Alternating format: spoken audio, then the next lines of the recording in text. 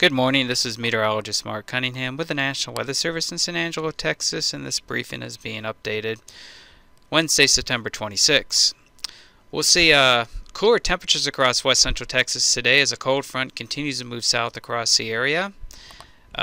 Looks like the morning temperatures will start generally mainly in the 60s to around 70, but with the colder air moving south across the area, we may see temperatures fall into the upper 50s across some areas by this afternoon.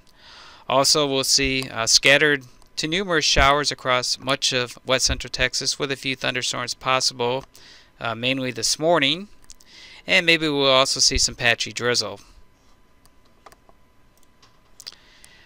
And we'll see a chance of showers or thunderstorms for this weekend across the area, and rain chances from Saturday will run from 20 to 40%, and most of the activity will be during the afternoon and evening hours.